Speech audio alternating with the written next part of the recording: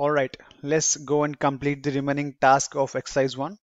Okay, so we need to resume from task 3, and here we need to create an Azure Cosmos DB account resource. So the steps are, we first need to go to the all services, but basically we'll directly go and look for Azure Cosmos DB, and then from there we'll select and we'll click on add. So basically we need to create Azure Cosmos DB. Okay, so let's go to the Azure portal and I'll look for Azure Cosmos DB. It's here. I'll simply click on this one. Now here is the option to create a new Cosmos DB.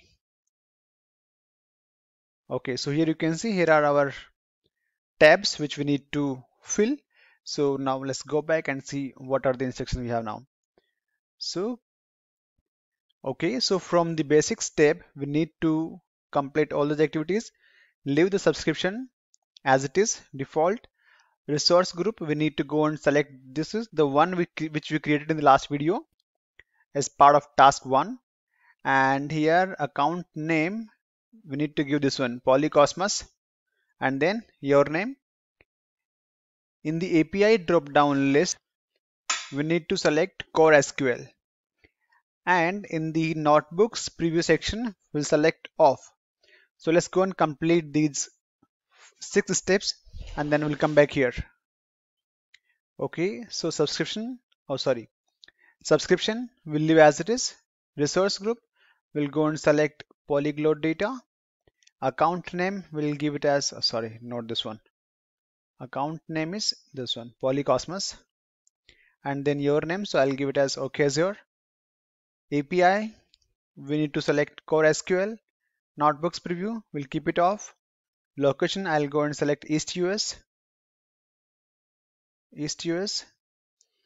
And then apply free tier discount, no. Okay, account type, non-production. Let's go and verify these 3 properties. Location East US, account type non-production, multi-resident rights disable. Okay, so we'll keep everything off. Disable. Let's go to the networking. Now here, it is very important. So there is nothing mentioned here, right? So we'll keep the default values as it is. Networking, connectivity method, all networks. Encryption will keep as it is. Tags will leave blank. Review and create. So creation time, subscription, resource group, location, account name, polycosmos, Azure, API, and everything. Okay, looks good. So I'll simply click on create. So here you can see your deployment is underway. So basically it is creating a Cosmos DB instance for us.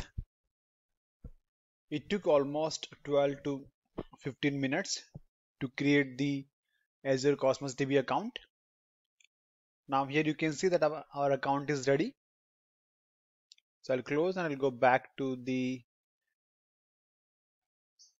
so here it says that now next thing is that we need to go to resource groups.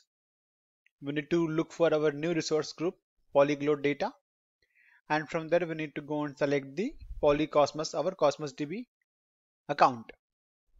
Then from there we need to go to the settings section, and then we need to look for keys. So basically from keys we need to copy the primary connection string. Okay, so let's go here. I'll go to resource groups, polyglot data, and from here I need to look for Cosmos DB. It's here. Under settings I have to go to the keys. Here you can see, right? From keys we need to copy the primary connection string. So we'll copy this one, primary connection string. I'll copy and I'll paste this in my notepad actually. So I'll type as primary connection string. I'll paste it here. Okay, close, and I'll close everything. Okay, so we are done here with the task 3. Now task 4, what it says that create an Azure storage account resource. Okay, so we need to go and look for storage account. We need to create one, and then we need to put these many details to create the storage account. So I'll simply go and let me close this one.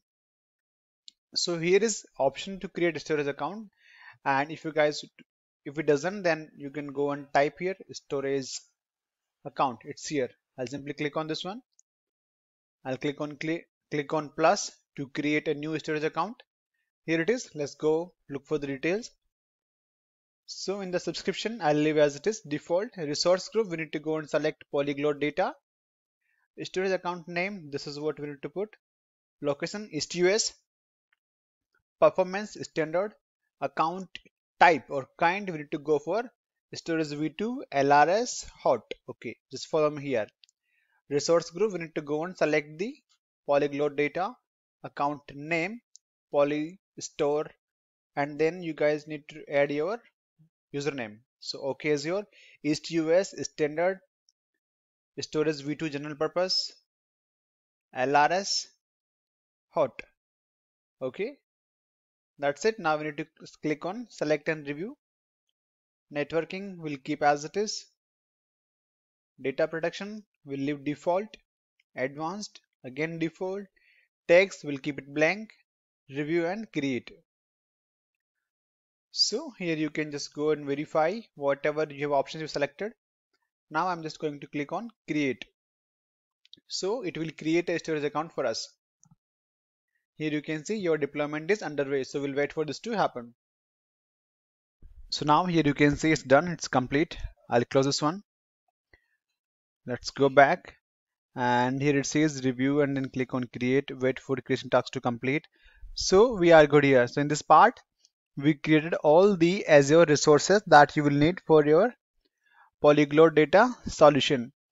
Now next is exercise 2. So I'll catch you in the next video.